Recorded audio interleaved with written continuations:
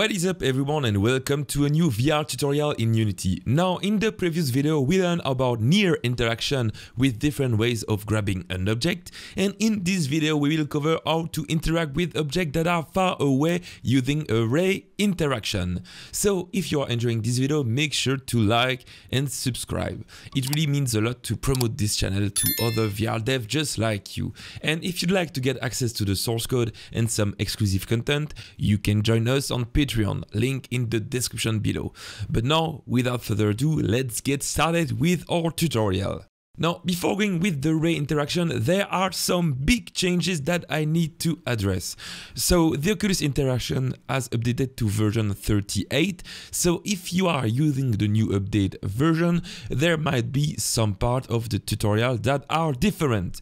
So let's see what it is all about by going to the package manager, my assets, search for Oculus Integration, and now just update the package. By the way, obviously you are not required to have the latest version of the SDK, but I think it's better to have this tutorial series as updated as possible for future people to come. So if you want to keep your current version, you can skip this part, but always if you are struggling with any part of my tutorials, make sure to check the comment section below. I will make sure to pin the solution to the most common issue you guys have. Okay, so now the package is updated. The first thing that has changed is the transformable component. As you can see, it has now been renamed to grabbable.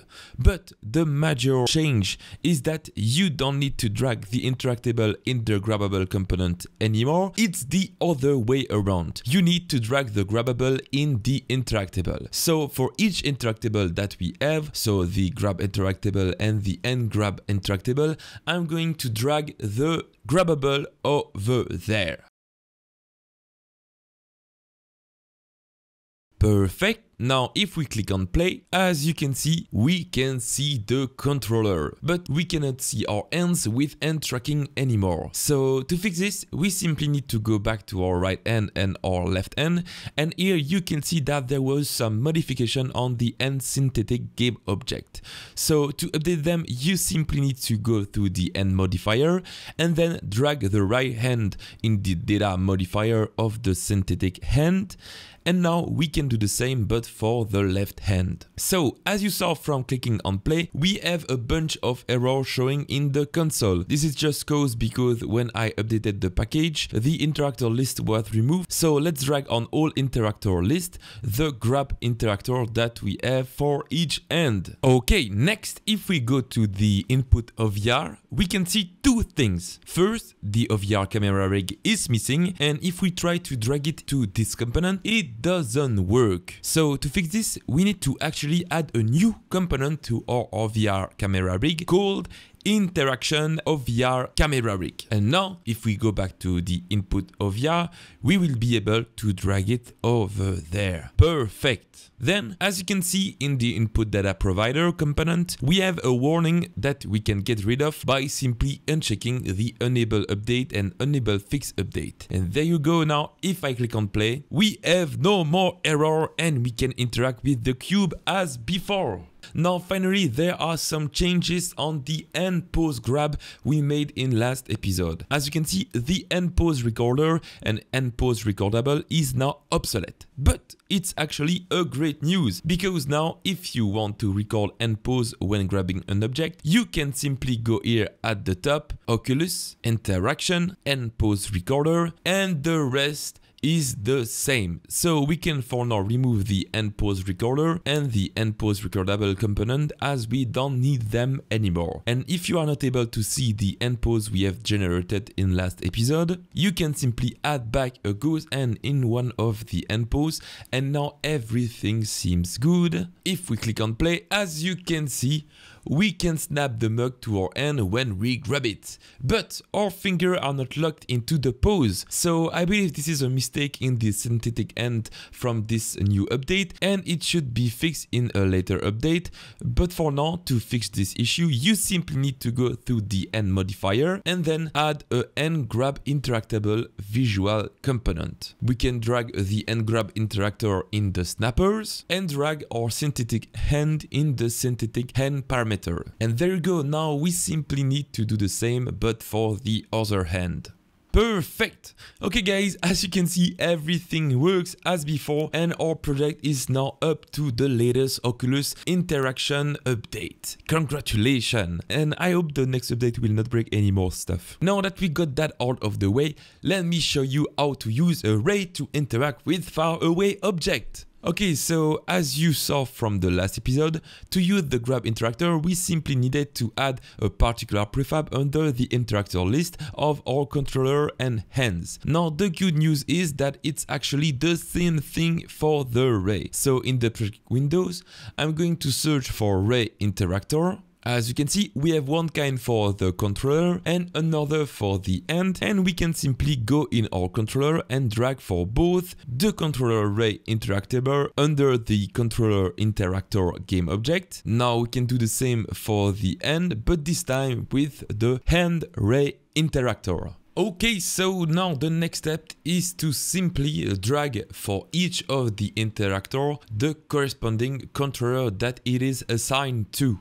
So for the controller ray interactor on the left controller, I'm going to drag here the left controller in the controller reference. Now do the same, but for the controller ray interactor on the right controller, we can simply drag the right controller on the controller. And now exactly the same thing happens, but for the ends. Okay, so now the final step is to add all of these interactable to their own interactor list. And there you go guys, we have already finished the interactor setup. Now as you can see, this prefab that we just added defines the look of the ray we are using, but also how it is triggered. So if I go to the controller ray interactor, for example, you can see on the trigger selector children that I can change the input we are listening with our ray to select an object. And so right now it is using the trigger button. And now in the visuals, we can also change the color as well as the length of the ray. Same goes for the end ray. We have the selector, which has the index pinch selector script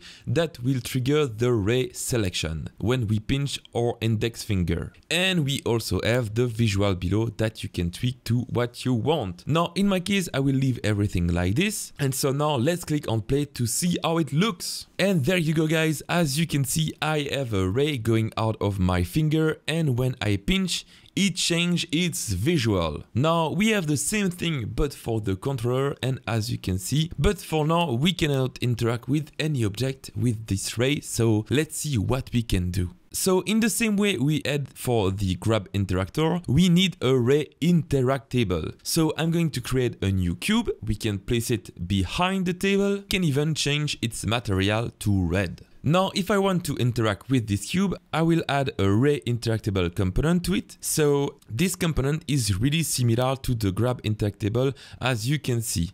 And in my case, I will simply drag the cube collider in the collider of the ray interactable. And now let's click on play to test this. Right now with this ray interactable, as you can see, the ray seems to interact with the collider, and we have a nice looking cursor showing on the cube. But when I click on the cube, nothing happens. So how can we trigger something with this ray? So to trigger some behavior with our interactable, we are going to use the interactable Unity event. So let's click on add component and add it to our cube. So this component is really interesting and allow you to add any event you want to trigger when interacting with the cube. We can drag the ray interactable first in the interactable view, and in my case I will simply change the cube color when we interact with it. So we can click on the plus button here on this event, drag the cube, and I'm going to go to the mesh renderer and select material. So when we hover, I'm going to simply change its color to blue with this blue material that I have here on my project. Now we can copy this event and paste it when we unhover and change back the color to red. Now I'm going to do the same with this select below, but this time change the color to green. Perfect. Now let's click on play to try this. And there you go guys. Now as you can see, using the ray, when we hover the cube, it changed its color, and if I click on it, it changed to green. Perfect. Now, this interactable Unity event does not only work for array interactable, but for any interactable that we have. So if I were to copy it and paste it on one of our grabbable cube, for example, we can drag the end grab interactable of this cube instead of the array interactable. And now if I try the game, as you can see, it changed color also. So basically this is how you can use array to interact with any object that are far away with both our controller and your hands. Now I didn't find any built-in behavior to grab object with this array, but maybe that's something we will see in a future update of the Oculus Interaction. One of the most important feature of this array is to also be able to interact with the other interface. But as there are some other things that I want to show you before, you will have to wait a little bit. Now, I hope that you enjoy watching this tutorial. Make sure to subscribe to not miss the next episode. The source code is available on my Patreon if you want to support my work here. And thank you for watching and see you soon for a future episode. Bye bye!